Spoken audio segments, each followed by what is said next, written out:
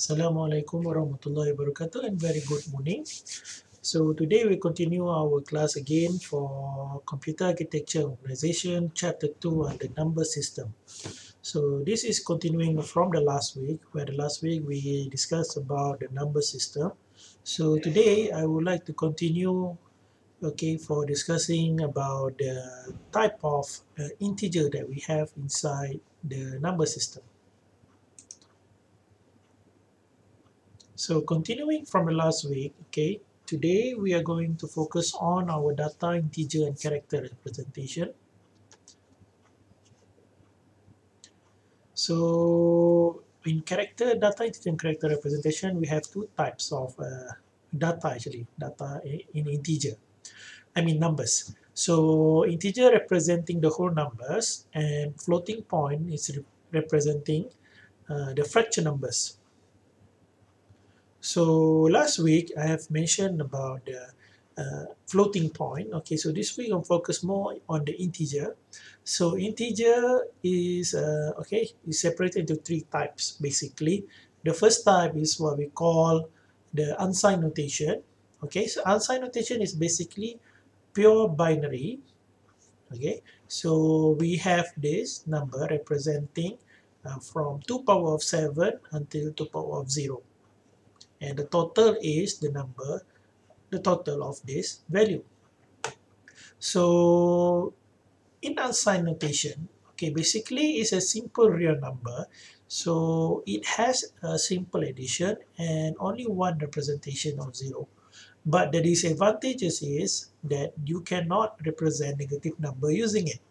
So there are need of different notation to represent the negative number, especially in terms of you want to do subtraction and also for addition of negative numbers. Okay, so addition in this case is simple, where you have, like for example in this case, 1 plus 1 equal 1, 0, 2, which is in binary is 1, 0. So 0 come down, 1 going up, and then 1 plus 0 is 1, and then 0 plus 1 is 1, and 1 plus 0 is 1. So here is the result 1, 1, 1, 0. So continuing next, so here we have sign notation. So in sign notation, you have the leftmost bit in a certain limited bit that you assign. For example, in case of 8-bit, is reserved for sign, whether it's a negative or positive. So 0 usually representing positive, 1 usually representing negative. So in case of your PC is operating at 8-bit, you have the leftmost bit here is reserved for the sign. So you doesn't count this when you want to find the value of the bits. So in this case, you just add the value based on what left in the bit, and then when you add them, you can get, in this case, in the left is negative 29, and on the right here is positive 29. So in this case, we have two representation of zeros. You have negative zeros and positive zeros, which sometimes make things difficult due to you only need 1 0 to do subtraction. If you have 2 0, you don't know which 0 is available. Is this a negative 0 or positive 0? So this comes to the next case where we have 1's complement. So 1's complement is basically based on the binary, based on the sign, but a little bit different, where you have, in case you have 4-bit, 4-bit values, the bit values, usually we start from 0 until 15, which is F in binary. However, in this case, they start from 0 to 7 and negative 7 to negative 0. So this is the way that we have in 1's complement when you have representation of binary in 1's complement. So you have basically, so the positive numbers are same with the sign magnitude notation, and also same with the unsigned okay, magnitude notation. However, in terms of negative integer, in this case, okay, so in this case we have different in terms of representing the zeros, okay. Other than that, it's the same. So in this case, if you say that 18 in base 10, which is in decimal, is equal this in binary. However, in negative 18 for base 10, one's complement is in this one. So basically, the negative number and the positive number is just opposite of each other. Okay, why I say it's opposite than each other? If you see the fourth bit for the positive is 1, okay, for the negative is 0. Among them is 1. And then here, fourth and the seventh bit, okay, is 1. Here, fourth and seventh bit is 0. Other than that is 1. So it's the opposite bit. Okay, for one's complement is an opposite bit. Okay, so this is basically for one's complement representation. Okay, so in terms of addition, okay, for one complement, so one complement you can do addition with it. So for example, basically it's not an addition, it's a subtraction, because when we want to add 1 with negative 6 means that we are doing 1 minus 6. So 0, 0, 0, 1, subtract with 1, 0, 0, 1, you get this negative 5, 1, 0, 1, 0. And this one plus 3 minus with negative 3, you get negative 0. It's not a positive 0, it's a negative 0. And this one, for example, in this case, minus 12 plus 13, okay, you'll get this value. However, this value, you have 1 more than the assigned bit. So the assigned bit is 5, and the result is an extra 1 bit here. So this extra 1 bit cannot fit into the memory allocation of this 5 bit. So you must add it back to the right side and it become 1, which is positive 1 at the end.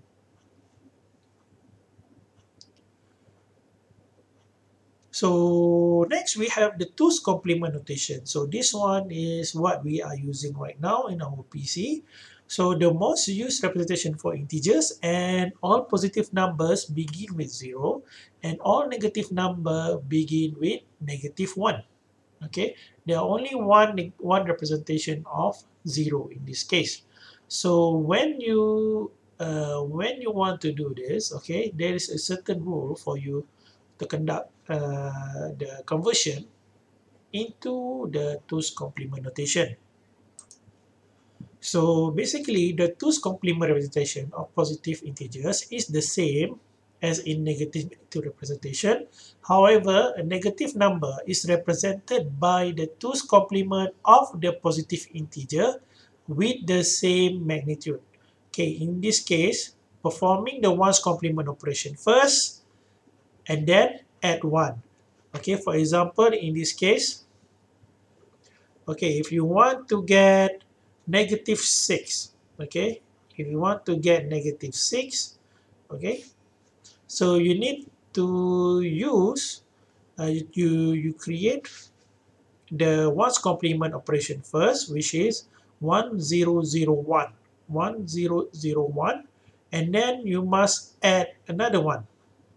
Okay, add 1. So 1, 0, 0, 1, okay, in one notation is negative 6, and then you add 1, you got negative 6 for 2's complement. Okay, so you need to first convert to 1's complement, which is you swap the bit. Okay, 0, 1, 1, 0 become 1, 0, 0, 1, and then you add 1 to the binary. Okay, and then you get 1, 0, 1, 0, which is the negative, which is the binary for negative 6 under 2's complement. Okay, so a signed integer number has n bits that can be a number between negative 2 power of n minus 1 to positive 2 power n minus 1 minus 1. So in case you have 4 bits, it starts with negative 2 power of 3, which is 8, until until positive 2 power of 4 bits minus 1, which is 3 minus 1. So in this case, negative 8 until positive 7. Okay, so in case of 8-bit 2's complement, okay, you have from plus 127 until minus 128, and for 16-bit you have from plus 32,767 until negative 32,768. Okay, so this is the range of number based allocation of bit into complement. So basically, for 2's complement arithmetic, in addition, you just add. Okay, convert the number into 2's complement representation binary, and then just add using normal addition. Okay, 1 plus 1 equal 0, 1. 1 plus 0 equal 1. 0 plus 1 equal 1. 0 plus 0 equals 0. So you add them. So in case of subtract, you need to find the uh, you need to convert the first operand, okay, into the first operand is the normal one, but the second operand you need to convert it into a negative number, and then you add the positive and the negative number. So you use this rule, okay, for the 2's complement. In case you want to use, you want to negative number, add subtract with, okay, subtract with a positive number, you get negative number, okay, subtract with plus negative number. So in this case, plus b is a subtraction in change to negative b in addition. So this is the way that we do. And then we have 4 ways here. Based on this way, we will do the addition and the subtraction. So for 2's complement addition, you will conduct it, okay, normally in this case. Okay, you have this one, and you will get, okay, 1001 is basically 5. Okay, 0101 is basically, this is not 5, this is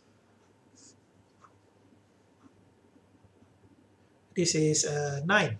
9 add with 5, okay, you will get, in this case, 14. Okay, so in this case you will get, okay, 01100 and 0101. Okay, when you add them, you get 1 extra. Okay, so this one is equal 0 with 1, what we call overshoot.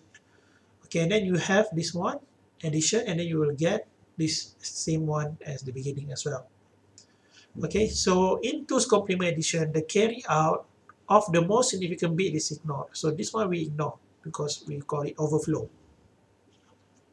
So overflow occurs whenever 2 positive negative numbers are added and the result indicates a negative positive number. So it means that it's more than the number of bits allocated for the number itself. So stated another way, okay, if 2 numbers are added and they are both positive or both negative, then overflow occurs if and only if the result has an opposite sign. Okay. So in case of overflow, like for example in this case, plus 80 plus 80, okay, so in 80 plus 80, okay, here supposed to get 160, okay, but in this case you produce negative 96, okay, negative 96, okay, not 160 because the sign bit is 1. So this is why we try to avoid having counting the one that inside here, because the leftmost bit usually will represent the negative number. Okay, so here usually leftmost bit we ignore. So we usually look at only the first 7 bit in case of this number.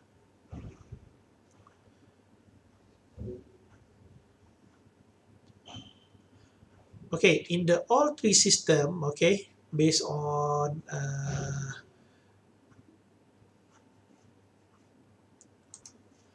okay, the most significant bit, okay, on the left, okay, 0 is for positive numbers and 1 for negative numbers. So positive values have identical representation of all these system, all 3 system. So there are distinct representation for plus 0 and minus 0 in both the sign magnitude and 1's complement system. So the 2's complement, okay, this is the only one that has the representation of 0. Okay, sign magnitude system, okay, so it's the most natural, and the ones complement is easily related to the natural system. However, the two's complement, okay, is the most useful when you want to do addition and subtraction operation. So most computer that we have right now are using two's complement system. So in terms of arithmetic of two's complement number, okay, in case of sign number, okay, so addition of n-bit signed binary number is straightforward using the two complement system. Okay, addition is carried out as if all the numbers were positive, and carry from the sign position is ignored. This will always yield the correct result except when the overflow occurs. Okay, so this is an example, okay, of the calculation of a signed binary arithmetic using two's complement. You see, in this case, you will get the result 53 plus 12 is 65. 118 plus 2 is 120. 61 minus 5 is 56. Okay, 10 minus 107 is negative 97. Okay, negative 2 minus 35 is negative 37. Negative 2 minus negative 3 is equal negative 5. So here we have an overflow here, 1. So however, the overflow is ignored. In this case also, we will have an overflow. So in this case, like for example, add 5 and 10.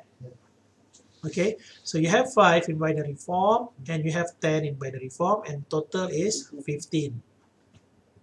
So in this case, for negative 5 and 10, so you have negative 5 in binary form and plus 10, positive 10 as the operand here. The total is positive 5.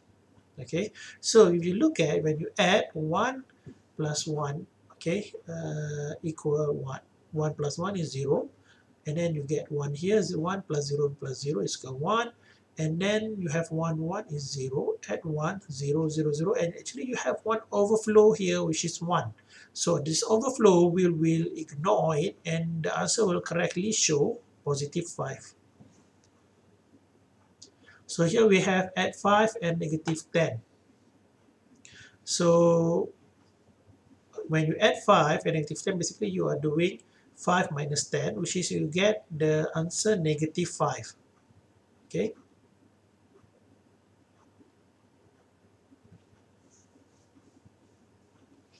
So in terms of negative 5 and negative 10, okay, the same thing.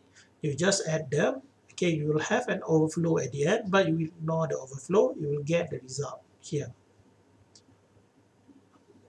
So that's all for today. Thank you very much for listening to my course, and I expect you guys to continue with me up until the end of the semester.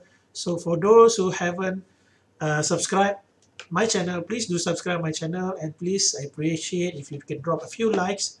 So if you have any comments, you can post it in the in the comments in the video. And for my students, if you have you want more attention from me, you can post it in the Google Classroom, and you can wait for our tutorial for us to discuss later. Okay, so I guess I see you guys next week. Thanks again. Bye.